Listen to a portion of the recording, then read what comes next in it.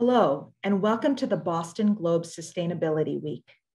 Before we begin, we'd like to take a moment to thank our underwriters for their support.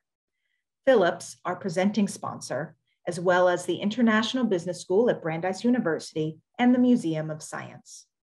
On behalf of all of us, we hope you enjoy the program.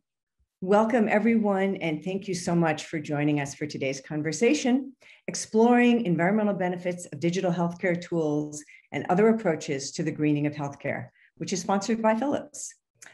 Today, I have the pleasure of moderating a panel discussion as part of the Boston Globe Sustainability Week, a virtual event series focusing on the climate crisis, current environmental issues, and actionable solutions. I'm thrilled to be with you today. This forward-looking conversation will consider the many benefits of digital health tools, from making healthcare more convenient and controlled for patients and providers, to reducing carbon emissions produced by the healthcare industry. Our panelists will explore the adoption of digital technology to protect the planet while empowering health-conscious consumers to take better care of their health and capacity-stressed health systems to better address their challenges. Before we get the conversation going, I'd like to introduce our panelists. And before I do that, let me just remind you, this session is being recorded, so you don't have to take copious notes. Anyone who registered will receive a copy of that recording. And as we're talking, please feel free to pop your questions into the Q&A function. And some of you did this ahead of time, so we've got some terrific questions to kick us off, but we're going to try to get to as many of those as we can. So now to introduce our panelists. First, please welcome Robert Metzke. He's head of sustainability as well as chief of staff of innovation and strategy for Philips. Robert is an experienced global program and team leader with passion for innovation, strategy, social impact, and change leadership. He plays a key role in formulating and successfully implementing Philips' corporate strategy aimed at sustainable development, making healthcare accessible and affordable worldwide with energy efficient and circular solutions. Under Mr. Metzke's leadership and his team continuous efforts, Philips became one of the first technology companies in the world to become carbon neutral in its operation. And we're looking forward to hearing from you, Robert.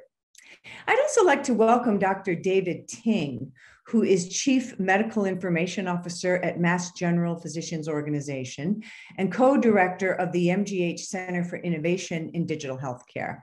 His major initiatives emphasize leveraging technology and workflow engineering to reduce administrative burden on physicians and their practices and improve provider and patient experiences of healthcare.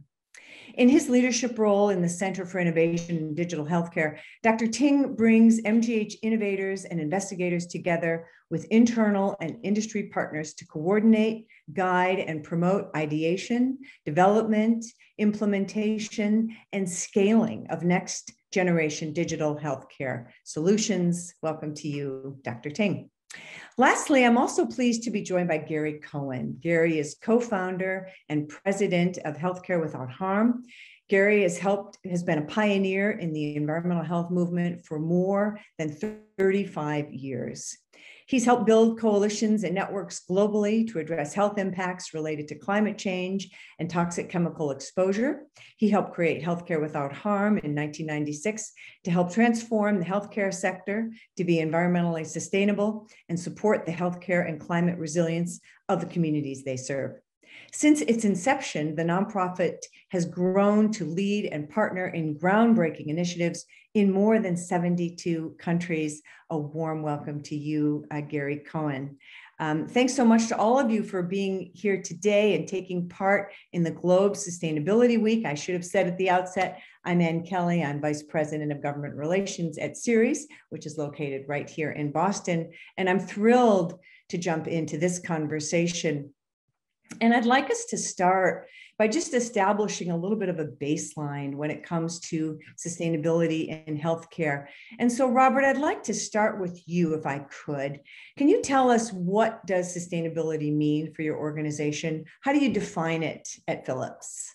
Yeah, it's a great starter. Thanks. Well, we really focus on measurable impact through focusing on the sustainable use of energy and sustainable use of materials throughout the entire supply chain.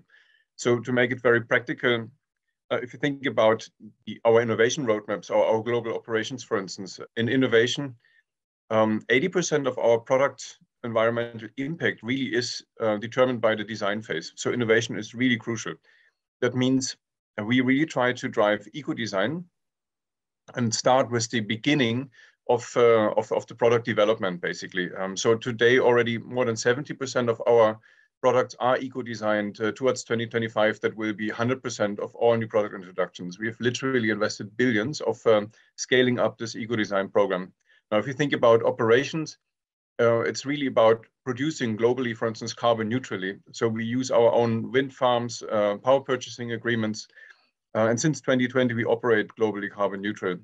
And also in the supply chain, and we can talk about it later, we really try to team up with our suppliers to source material in a responsible way. So it's really end-to-end to try and drive environmental sustainability. And then there's the entire topic of social sustainable development, including making healthcare accessible. But I think that's not the core topic of today.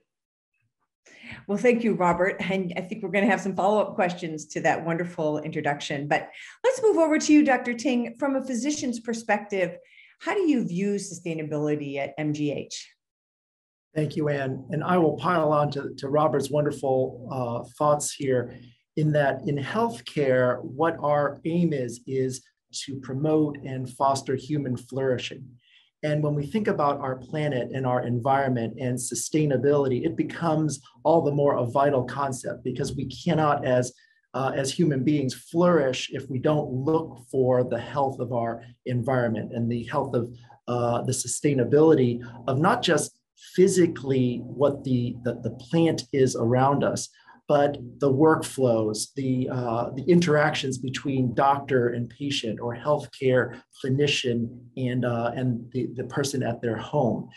So one of the things that we've done a lot at Mass General Brigham over the past 2-3 years during the course of the pandemic is we've been confronted by and have learned from the need to immediately pivot from an old traditional model of healthcare where it was really patients coming to bricks and mortar clinics to realizing that we need to use our digital health tools to interact with and reach our patients in their homes, in their businesses, remotely, virtually, and yet maintain the human connection. Because getting back to the point of flourishing, we have to maintain that what makes us human is that connection between the clinician and the patient.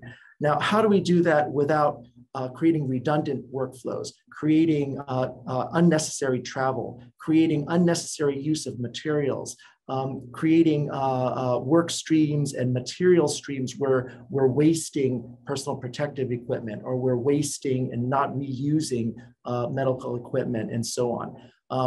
And then finally, as you mentioned in the intro, one of the things that I've been particularly inspired by and burdened by and is the work of the Center for Innovation in Digital Healthcare is to look at the flourishing of the people on the front lines who are providing the healthcare. So we're talking about our doctors, our advanced care practitioners, our NPs, physical therapists, clinicians of all ranges, because part of sustainability is also asking the question, how do we help them in their work and in their work lives to really promote and provide care in a joyful way, in a way that that as patients, and we're all patients, that we would look forward to interacting with our healthcare providers. And so those are some of the thoughts that we have around sustainability.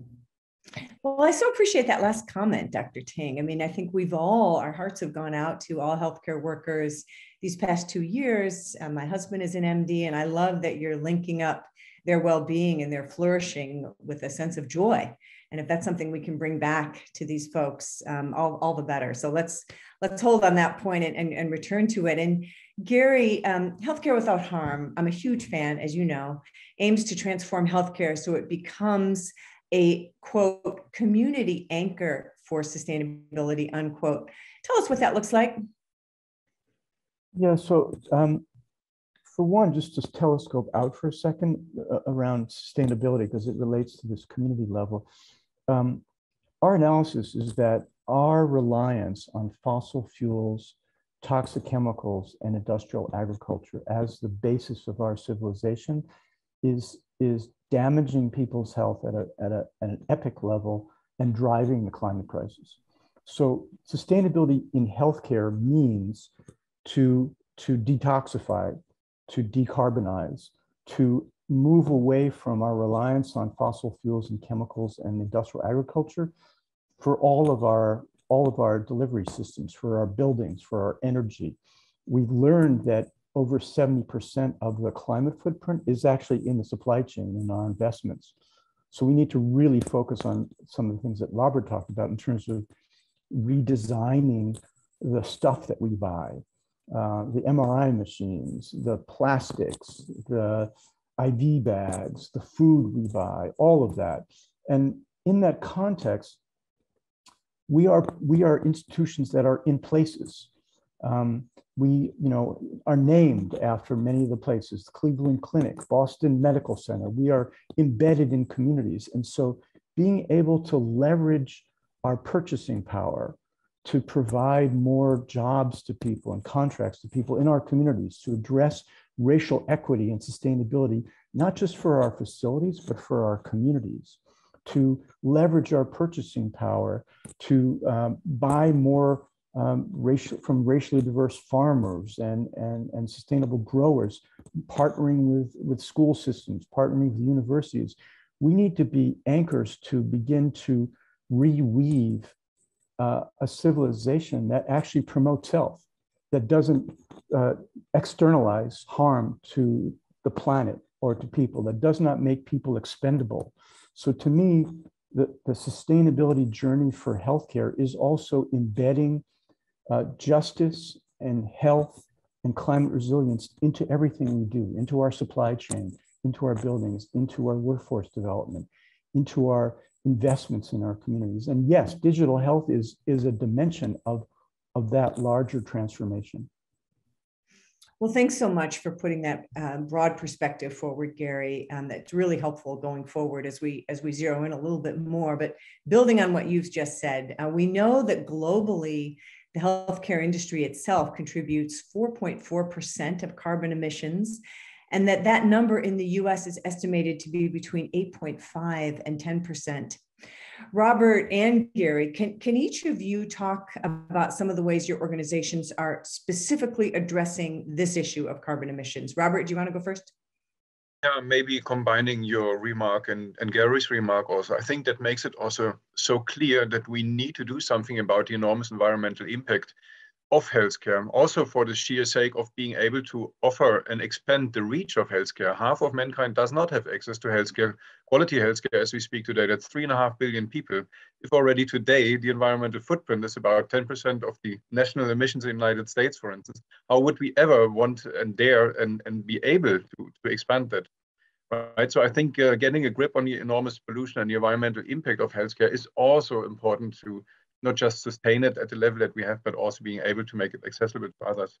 Maybe to your question, and I think there are a couple of levers here, and rethinking the way how we create products really can help to get a grip on global greenhouse gas emissions. So there's this interesting circularity gap report from Circular Economy and also reports from the Ellen MacArthur Foundation that really state that about half of the global carbon emissions need to be addressed through different design and avoiding waste. So it's the concept of circular economy. I think that's one key enabler, and we can talk about it maybe later. The other one, and closely related to that, is digitalization of care, which I think is the core topic of the discussion today also. So digital means that you can not just design in a different way, but you can also deliver care in a different way. That starts with early detections, diagnosis, treatment, and home care. And the examples that Dr. Ting gave already, I think, allude to this. So digitalization addresses a couple of these things, including eliminating waste throughout the entire healthcare systems with improved workflows, but it also really can help to shift to more resource-efficient ways. For instance, if you think about PACS systems or storing data, if you move from on-premise to cloud storage, you can save up to 93% of energy because you can manage these systems at a larger scale. Or think about shifting care from really resource-intensive clinical settings to network more low-cost settings. And as Dr. Ting said, going to the homes of people. this has so much impact if you think about the environmental footprint per treatment. So I think that are a couple of the most obvious levers, but then two others that I may want to add and then conclude is, of course, dematerialization. So everything that you can provide in terms of solutions to support clinicians and patients, that where you do not need material, but you can use digital solutions, helps to reduce the environmental footprint of the material involved. And then, of course, something like equipment utilization. I think that goes closely hand in hand with workflow optimization, but equipment utilization, expansion of lifetime are critical things where digitalization can help us to reduce the environmental footprint of healthcare. Thank you. Gary, your thoughts? Yeah, so I agree with a lot of what Robert was saying. Some of interesting during COVID, you know, there had been many plans from a lot of healthcare systems to move toward telehealth for their systems. And they had kind of long ramps, 3, 4, 5 years, where they would move a percentage of their patient interactions to telehealth. Many of these systems did it within a month because of the COVID epidemic. People didn't want to go into healthcare organizations, into hospitals, because people were dying there and we didn't know how to control things. And so it was very frightening. And so we know of several systems that have both moved within a month to telehealth and also documented the climate carbon savings of doing so. So that's just, it's interesting that COVID was a force multiplier and sort of a speeding up of this entire process. What we're doing with hospital systems around the country and with the federal government is to accelerate all this movement. So we've taken a page from Ceres, where you had this group of very leading systems called BICEP, of leading corporations that were showing the way toward a kind of zero emissions, climate smart business model. And we've done the same thing in healthcare. We've created a healthcare climate council in the United States, of which Mass General is a part, of 19 systems that are all making dramatic commitments around carbon neutrality, around the race to zero emissions, aligning now with the federal government, and then aggregating their power together. So we convene them to say, okay, where's the hot spots in the supply chain, in our buildings, in our energy, in our food? And how can we design standards to then go to the supply chain and say, here's the innovation we need. Some anesthetic gases are 2,000 times more potent than carbon dioxide. Let's phase them out and move towards safer alternatives. How do we move away from some of the incredible amount of, as you mentioned, and throwaway plastics, single-use devices? How do we reprocess more stuff? How do we move toward bio-based plastics that don't require petrochemicals to make them? So that momentum is happening. And there is now an Office of Climate Change and Health Equity at the Department of Health and Human Services that has prioritized decarbonizing the healthcare system in the United States and making it more resilient to the extreme weather events and conditions that we're seeing happening all around the world. So it's not just about decarbonizing healthcare, it's also about addressing the health inequities that we see so searingly clear through the COVID epidemic, is that we need to address the health inequities as we're decarbonizing. That's a crucial dimension. And there are solutions that do those things together. So that's some of what we're doing. And we've created roadmaps in terms of pathways to decarbonize. We've created tools to measure. And then there's this peer-to-peer learning so that we can accelerate progress across the entire sector. Well, thanks so much for providing that crucial linkage there at the end, linking reducing health inequities as we reduce carbon emissions. And I think the entire movement is looking at reducing inequity and environmental inequity as we reduce carbon emissions, and healthcare is no different. Dr. Ting, I'd love to just take some time and hear from your perspective working for a large integrated health system. We know you implemented one of the first practice-wide electronic medical records in a Mass General Health Center, pioneering the emerging technologies of the time. Tell us about that initiative and what the results have been, both from relieving the administrative burden and also the environmental benefits, if you would.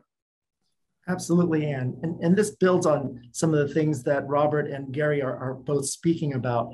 And so it's really the story of information around our patients. So you might call it the data journey. And it's also the story of how governmental regulation actually works hand in hand potentially with healthcare to move things forward. Gary used the word accelerant. And I think we're really at a point right now where we're seeing with the pandemic another tipping point. But to your point, Anne, about how electronic health records have just revolutionized healthcare, I would say over the past 15 years or so, one of the things that's just revolutionized healthcare is the democratization of patient data. So if we all think back just to the early 2000s, your information as a patient basically sat in your doctor's office as a paper file. And that wasn't very portable. And in fact, if you went to a different doctor, a specialist, a urgent care center in your community, those clinicians would have no idea what your primary doctor had been working with you on. But because of the original recession that was going on in 2008, 2009, and if you all remember, the federal government stepped in with the stimulus package. Part of that stimulus in the American Recovery Act was to incentivize hospitals, healthcare delivery systems, and physicians to adopt and meaningfully use electronic systems. Now, that was meant to stimulate the healthcare industry, but the real underlying genius was to create an incentive and policies around bringing doctors, hospitals, healthcare workers into using common electronic language. So now suddenly that chart that used to be on paper is now electrons. And those electrons can be passed between your doctor, your specialists, urgent care centers, and so on. So that's part of the journey. But now over the past decade, healthcare, just as you see in comparing to many other industries, tends to be extremely conservative. And that makes sense because we don't want to kill people. But in the conservatism around change, healthcare continually lags, right? And so whereas the banking industry, like Philips, the technical industry, imaging industries, they've zoomed ahead in terms of application of technology. In healthcare, we've had the capability to provide telemedicine and virtual care, but the uptake has been like that. And so because of it, we haven't been able to fortify that path where you capture data and then the data are curated and stored. And Robert talked about through cloud storage, for instance. And then the data are computed on. Today, we talk about machine learning and artificial intelligence. Well, you need data in order to fortify the machine learning. And then you surface insights that's presenting it to your clinicians on the screen or in reports. And then there's executing or acting on the data. And that's where we start to get into the health equities and healthcare democratization issues. Because gosh, if you only execute and act on the data with people who have access to the internet, or people who have access to high-end computing devices or very expensive mobile devices, well, now you're only reaching a part of the population. And what happens to the have-nots? And now all of that journey has been slowly chugging away because there really hasn't been the incentive to seriously think about how are we going to move from the old style of healthcare, which is a centralized bricks and mortar based healthcare where patients come to the big medical centers, to the new way that we have to be thinking about healthcare in a sustainable world where it's geographic distribution of healthcare, where you bring the providers closer to where the patients actually live, where you can reduce the commute that patients have to go through, the time wasted, the redundancies of services, and so on. Well, just as our other panelists have been talking about, you need that movement toward digitization and providing the digitization to all of our population, not just the technical haves, right? And so along comes COVID. And now, as Malcolm Gladwell would describe tipping point, now here comes a huge tipping point because suddenly we can't come to the big medical centers. Suddenly, we couldn't leave our homes. And thanks to openness in our Massachusetts state policies as well as federal policies, now we suddenly allowed clinicians to have face-to-face contact over video links, right? And so we started adopting Zoom, Teams, other secure means of communicating with our patients. At the Mass General Hospital, this exact time 2 years ago, we saw a decrease in our in-person patient volume by 89%. At the same time, we saw an increase in the use of telemedicine and particularly video telemedicine by 8,000%. And so what we were unable to do for decades, because there just wasn't the social incentive to do it, suddenly we saw an 8,000% rise. And over the next 2 years, there were many of our practices that continued 85, now down to 65% virtual visits. Even today, our behavioral health specialists, this is our psychologists, psychiatrists, 90% of them are still doing their work with patients by video link. And we can talk about that because that starts to ask the question, well, what does this mean for the patient-doctor relationship, right? Now, back to the rest of our operations, at our institution, we're back down to less than 25%, maybe 25, maybe 15% video visits. And we might have a conversation about why is that? Well, part of it is changes or reversions of regulations back to the payment models and different structures that incentivize whether or not you see a patient in person versus virtually. But then there is the question of our patients themselves. I'm a primary care patient in medicine and pediatrics. Many of my patients, if not most, say, you know, they just want to come back and have a face-to-face with me in the exam room. And so there are these cultural things going on, right? Now, in that milieu, we've over the past 2 years developed some really neat technology, and Philips and others in the market have really capitalized on this moment in time to develop remote patient monitoring tools, to develop better and more secure video links that are easier for patients to access. We've developed better patient portals. This is all the health systems in our Boston area. And so there is this potential for us to really make it real, the idea of healthcare at home, the idea of home hospital, the idea of early discharges from the medical center to the home, and sometimes directly to the home, bypassing rehab, bypassing kind of the interim steps, because we now have the ability to monitor vital signs, and more than that, to interact with patients remotely, to gather their data.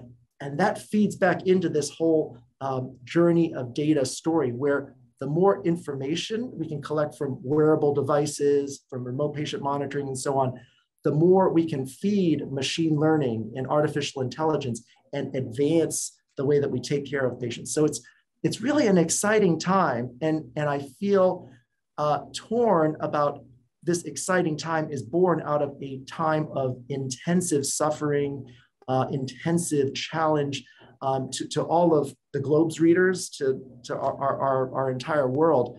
But sometimes, as we know, it takes these massive tipping points to create opportunities. And I know Gary and Robert and others are really working and thinking hard about how do we use this moment in time. Well, thank you, Dr. Ting. That's a really thorough answer. And you addressed a number of issues, including some that had already come up from our listeners in the Q&A. I want to bring us back to carbon emissions, if I could. And can you talk a little bit about how considerations about carbon emissions and emission reduction factor into your research and projects at the MGH Center for Innovation in Digital Healthcare? Yes. So, in terms of what can we do to reduce waste, for instance, and what can we do to actually augment that circular economy, as Robert talked about? Well, some of the things that we can do is start to apply artificial intelligence and workflow engineering to optimize our current technology base and physical plant base. And here's what I mean by that. it's going to take years, if not decades, for us to really transition from traditional healthcare's model to that distributed model that I talked about. And so in the meantime, we've still got 200-year-old buildings that we need to manage. And many of them are built on old energy systems. They're built on old waste cycle systems, and so on. There's also the difference now in the movement of patients through our clinics, where you enter in virtual care. Now you have a whole different mix of what type of patients are coming through and when are they coming through. Well, it turns out that because we have much better monitoring of flows through our buildings, even in the traditional bricks and mortar health systems, we can now look at physician schedules, as a for instance, and optimize when should doctors' offices be open? When should they make schedules available for patients to interact with? And how about doing more self-service, providing patients, just like with the airlines and movie theaters, allow patients the opportunity to schedule themselves at times that are convenient to them. So what does this end up doing? It ends up maximizing the use of the available space so that we're not, having people waiting in their cars and waiting in traffic. You actually schedule people in a way that they come in, they're seeing right away. Like that's the potential benefit.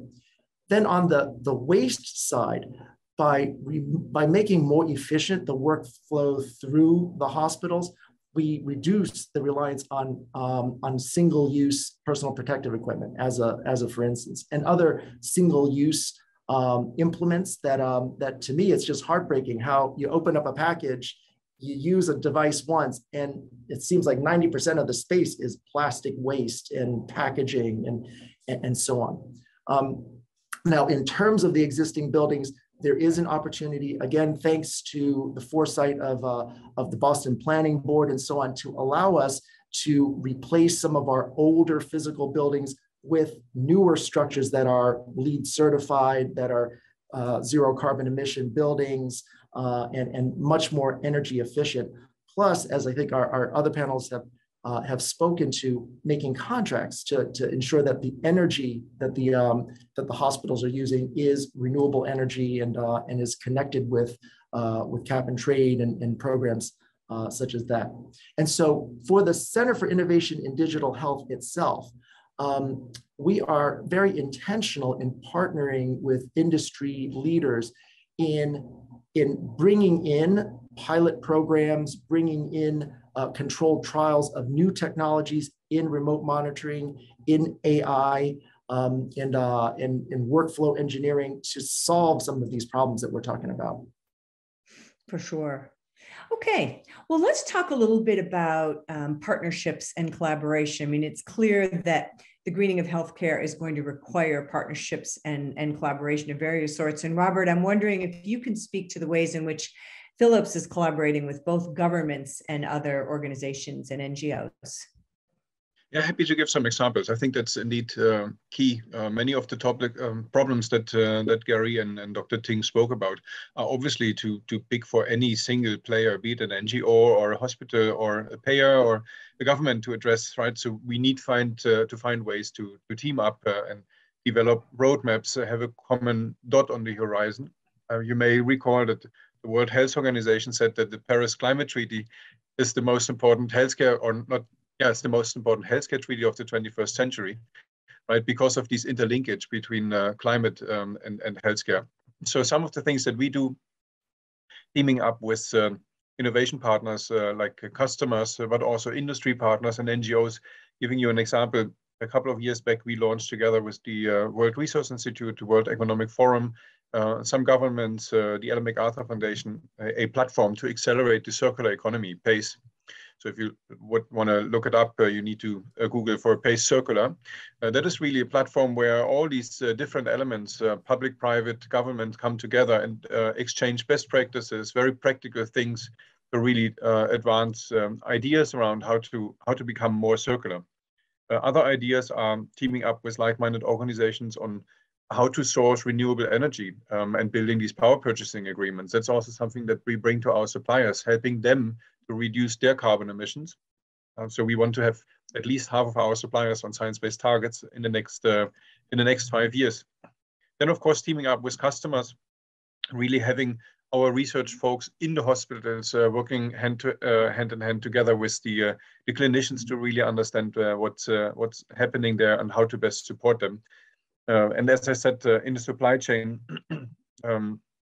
sharing the capabilities and experience that we have built up on our own operations and building these capabilities also upstream. Yeah, let me stop there. There's a lot happening, and teaming up is essential. Absolutely. I think raising the circular economy, we'll return to that. Gary, how does Healthcare Without Harm work with various strategic partners around the world?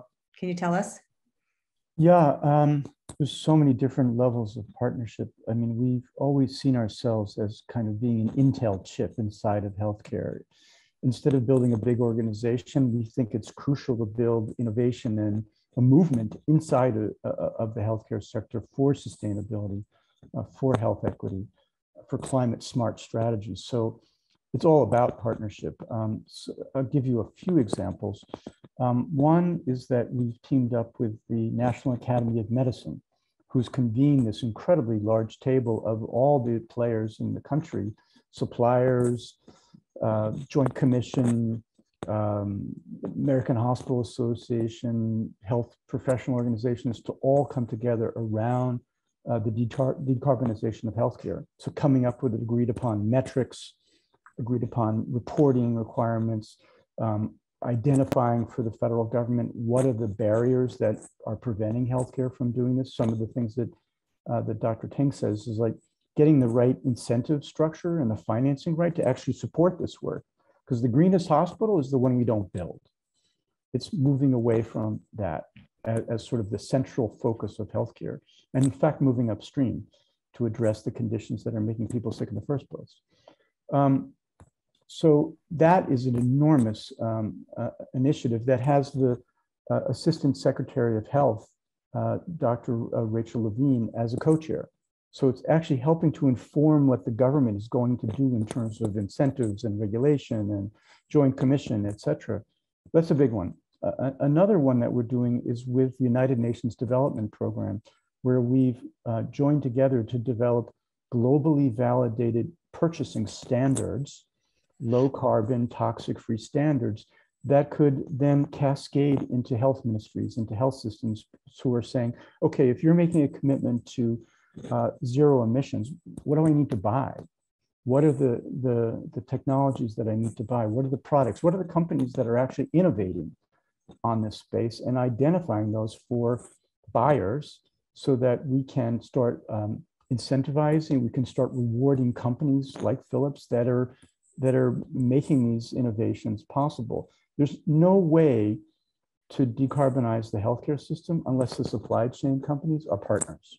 Because if 75% of the carbon footprint is in the supply chain, the suppliers have to be completely in lockstep with the healthcare providers and the insurers to move the entire sector forward. I mean, in the United States, it's almost 20% of the economy. The only thing that's bigger is the military. So if we can show by example, how do we move toward detoxing, decarbonizing the healthcare system, dematerializing it, moving more healthcare to the community level so that the hospital is the place of last resort, or where you need some intensive intervention. That will be fundamental because we need to model that for the rest of society. All the companies that Siri is working with, they need to join in that effort as well. So those are a couple of the partnerships. You're exactly right, Gary. And we're all in this. And I appreciate you commenting on other broader aspects of the economy in this together and detoxifying healthcare. That's a great phrase. Robert, let's build on. If I may, because you had asked about partnership, and I noticed that there are a few questions in the chat room about partnering specifically around reuse of medical equipment and so on. And I think that touches on what Gary and Robert are both talking about. So a real example of this that came out of COVID is that the Mass General Brigham COVID Center for Innovation partnered with Battelle and Steris, who are medical equipment suppliers, to recognize that we were burning through N95 masks, particularly in the early days of COVID, to the point where we were starting to worry that we weren't going to have enough for our clinicians to use. And so what Battelle helped us do is test many different ways to decontaminate and reuse existing N95s, including things like irradiating them and heating them up, microwaving them. Interestingly, we found that most of the ways of decontaminating masks actually destroyed the material, except for the use of hydrogen peroxide vapor. And so they created a giant containerized process that they parked outside of Assembly Row. And some of you may have seen them as you drove by that facility, where we would send every day thousands of N95 masks to be decontaminated and reused. So that was a big success story. Now, the today reality is we've gone back to using single-use N95, but with a different twist, because we've also discovered in a workflow fashion that you can actually re-wear N95 masks. And so that started to get over the cultural taboo within healthcare that, gee, you know, you don't want to reuse your mask. Well, actually, if you're a single person, you're using your own mask, you can reuse it all day long. And so in that case, we could bypass going through the whole transportation chain of moving masks over to the decontamination processing center and then having them resent back, you know, because that in itself is a waste of energy. And so it showed, you know, a story of partnership with industry, but also kind of real-time learning and iterating on the best ways to be good stewards of the materials we have. Yeah, absolutely. That's a terrific example and just so timely, Dr. Ting. We're about to go to more of the questions that are in the chat and some of the pre-questions that were asked, but Robert, I sensed you might have wanted to say a little bit more about the circular economy, and I wanted to give you the opportunity to do that in relationship to Philips initiatives. Yeah, thanks, Kelly, and apologies. And I think that is building exactly also on the examples that Dr. Ting was giving. What I like about the examples of Dr. Ting is that it illustrates it's not just technology, it's also behavior, right? It's us. It's not technology is not going to fix it for us. And that's why I think what Gary is trying to do with what you are actually doing with building these communities is such a big element of driving these transitions. Now, indeed, we are quite passionate about circular economy, and you could wonder why, but as said in the beginning, half of the emission reductions really need to come from these circular models. If you translate it to the healthcare industry, from a Philips perspective, 80% of our environmental impact is in the use phase, and a lot of that environmental impact is embedded carbon. Think about these big imaging equipment, for instance, MR scanners, or so these magnets, how much energy it takes to extract these materials from Earth, assemble these, mold them, ship them around, install them. So there's a lot of energy in there. So one of the things that you can do, obviously, is expanding the life cycle of these by, for instance, thinking about modular design so that you can exchange components like in your smartphone. Throwing away a smartphone every time a new camera comes out is pretty stupid, but it's market practice, right? We try to move away from that in a hospital setting by saying, okay, if we have a better detector, or a specific electronic component, if you design them in a way, then you can leave, for instance, the big magnet in place. So modular design is an important part. Being smarter about material choices, so what material to use and what not to use, so that you can recycle and refurbish in a better way. Then, of course, refurbishing the machines themselves. So we've really invested in refurbishment capabilities, and we're able to take back basically all large-scale medical equipment in any market around the world by now, because we have built these capabilities. And then bring these with factory warranties, full warranties back into the market at an interesting price point for the customer also. So that's also a way of extending life cycle and reducing the enormous amount of energy that goes into creating these new materials. There are more examples, of course, but yeah, maybe the last ones that I could mention is digitalization. We spoke about it earlier, right? So providing functionality without employing huge amounts of materials. And all that goes back again to also different ways of interacting with customers. Dr. Ting and Gary spoke about the engagement and what it means from practitioners and care providers to behave in a different way. But it's also, for instance, payment models and business systems. So rather than selling equipment, moving to partnerships where you lease equipment or offer, for instance, imaging or patient monitoring as a service are different ways of engaging and keeping ownership over the material flows, managing in a better way and reducing environmental footprint. That's really helpful. Thank you. All right, so we're going to jump into some of these terrific questions that some of our listeners submitted ahead of time. And I'm doing my best to kind of summarize some of the big themes. And Gary, I'm going to start this one with you. The topic is waste. We've talked about healthcare waste for a very, very long time. I went to the Clean Med conference you invited me to once, and I remember, I think it was Dartmouth Hitchcock had recycled hospital gowns into bedpans, and everyone was wearing them on their heads. And I thought, wow, that's a great way to deal with waste. The specific question, I know you've given waste a lot of thought and look forward to your answer. The question is, are there digital systems for managing healthcare waste? Is there any tool for managing healthcare waste data? You know, are there devices and software installed that can offer some new alternative treatments for healthcare waste? Would love to hear about any innovation on that from you, Gary, and then to others. Yeah, so we have a division of the organization in the United States called Practice Green Health, which has about 1,400 hospitals that are kind of members, partners. And so we've developed a tool that allows them to easily capture their waste, to sort of manage the segregation of it, to identify the different components of it, and then to show what they can reprocess, what they can recycle over time.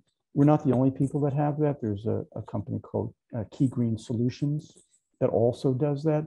So it's actually a place, waste is often the place where healthcare institutions that are trying to get into sustainability sort of kind of enter into the waste, because it's a place where you can save an enormous amount of money also.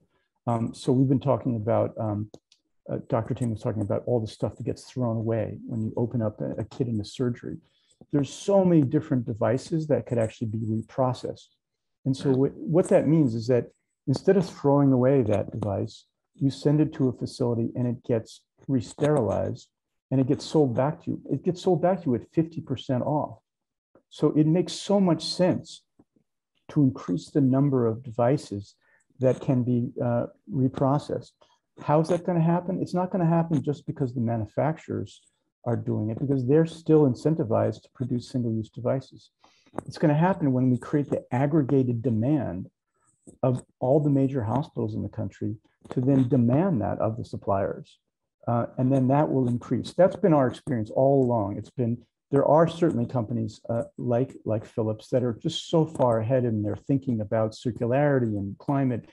And there's many, many, many that are still incentivized to have a linear model of continuing to produce a lot of waste, single-use devices. There's so many different technologies, and we have to change that mindset. We have to create a kind of a longer time horizon so that we're actually designing not for today only, but for our grandchildren. Because what we know about the climate crisis is that no one will be immune. There is no vaccine against the climate crisis. And already the World Health Organization is saying that 9 out of 10 people on Earth are breathing air that is not healthy for them. UNICEF is saying 1 billion children on the planet, this is half all the kids in the world, are actually at risk in some way from climate crisis. So at a certain point, we have to embed these values about what does it mean to do no harm. We're the one sector that lives with that ethical framework. We've got to model what that means in everything we do. I don't know, if it's not healthcare, I don't know who's going to do it.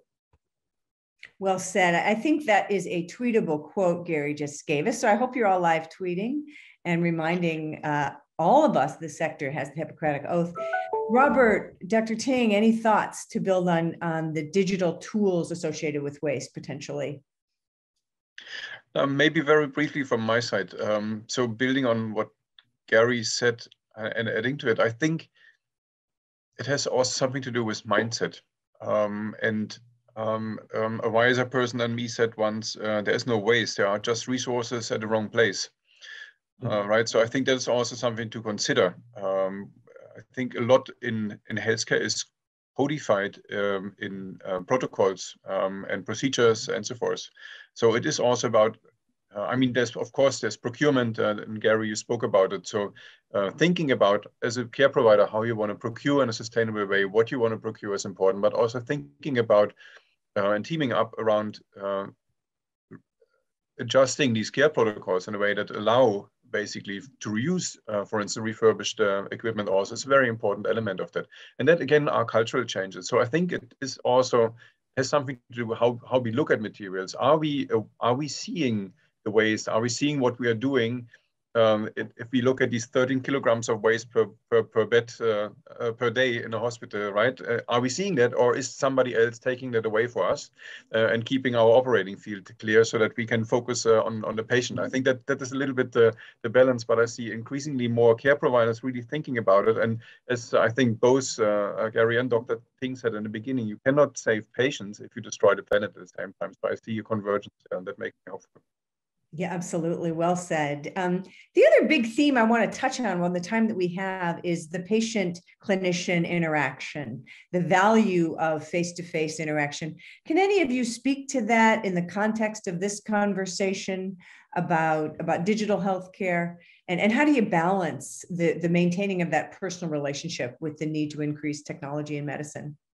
And I really appreciate that question. And I'll jump in as a practicing primary care doctor to say that I've experienced firsthand that this is a two-edged sword, the virtualization and digitization of healthcare, where if we look at it from a health equities perspective and a democratization of healthcare, there have been tremendous strides made because now virtual care is part of our healthcare culture, where people who used to have trouble accessing healthcare now can access it. And I've talked about my patients who have mobility problems, or because of their age have transportation issues, aren't able to come to doctor's visits unless a family member takes time off work to drive them in. Well, with virtual care and telemedicine, now those patients can see me regularly, and I believe they're getting better healthcare because they're having better access to healthcare.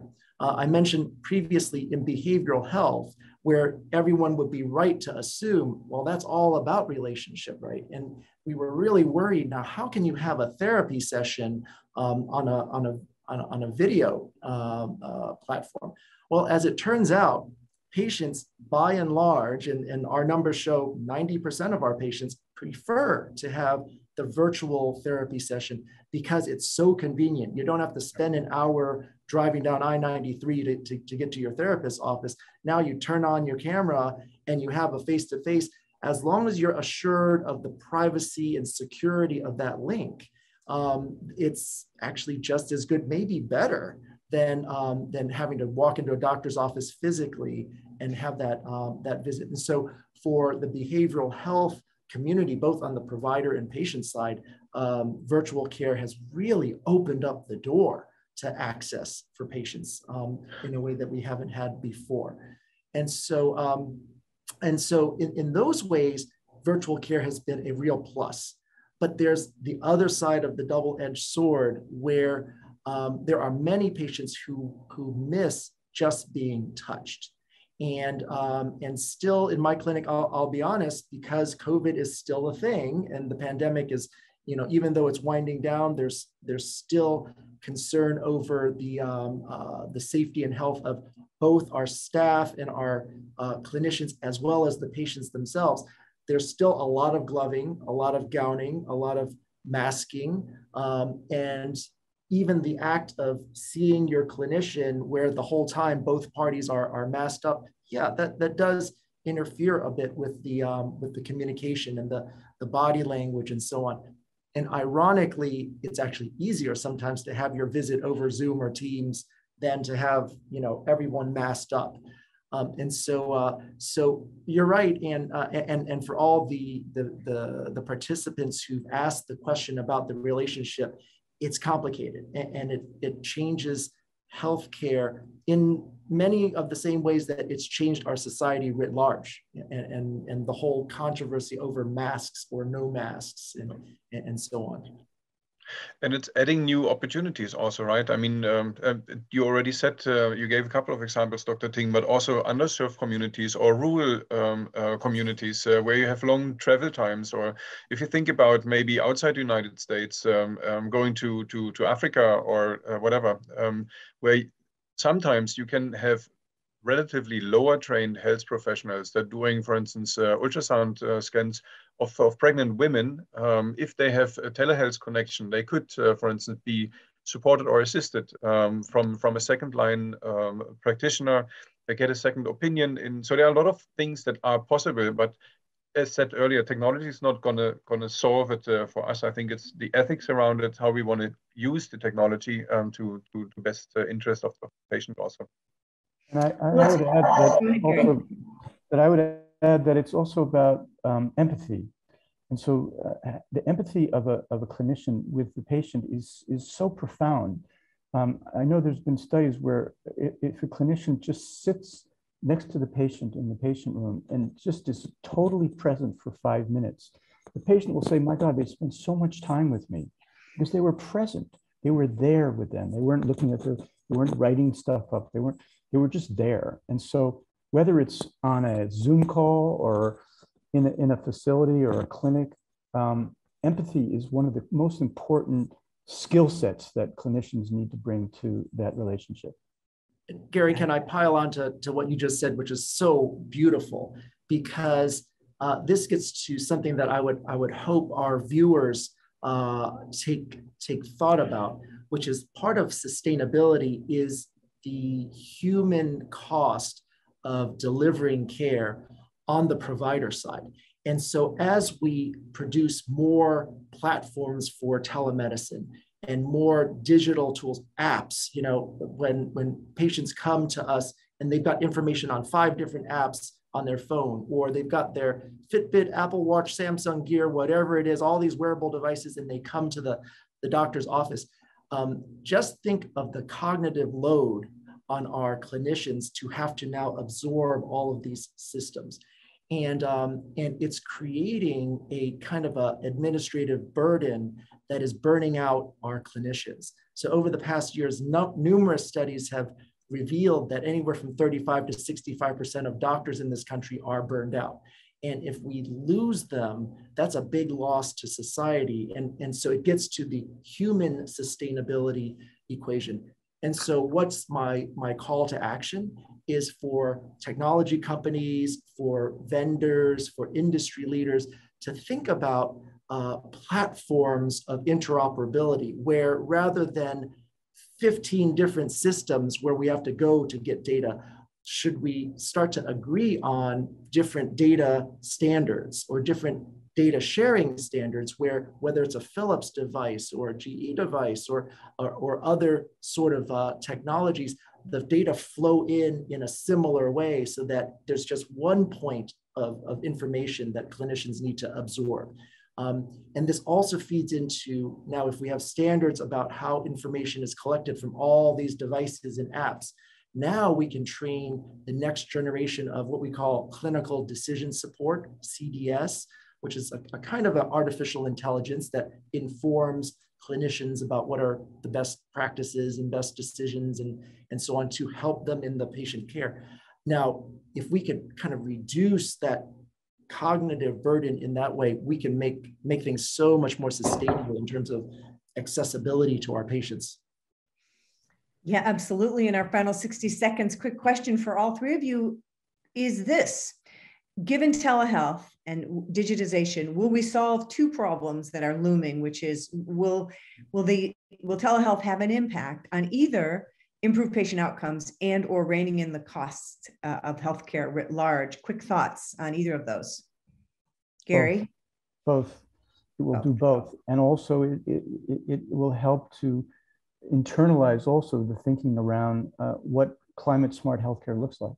So be much more discriminating about when's the right time for an in-person interface, and when is it good to be on Zoom with various, devices that can monitor patients at home, et cetera, et cetera. So for sure. Okay, Robert. I agree. Yeah, big enabler, definitely helpful. It's not going to happen by itself. I think we need this level of awareness and compassion that Gary and Dr. Ting have been speaking about, understanding that we are living in a system, right, and that we need to not just protect the patients, but also the earth. And then these data applications can help to make the right decisions for the patient and for the environment. For sure. And I would agree with my colleagues that the potential has been proven and shown, and the potential is there. But just like climate change and sustainability writ large, it comes down to, as a society, will we prioritize funding these things and work to change the regulations in a way that safely makes it possible to offer these solutions? Because we risk going backwards, and we risk, as the pandemic ends, we risk going back to the pre-pandemic ways. Well, you're exactly right. And I wish we had another hour to take on the policy and regulatory issues inherent in this discussion. But let me just thank all of you for this conversation. It was robust. And let me thank all of our listeners for joining us again. You'll receive a recording of today's session.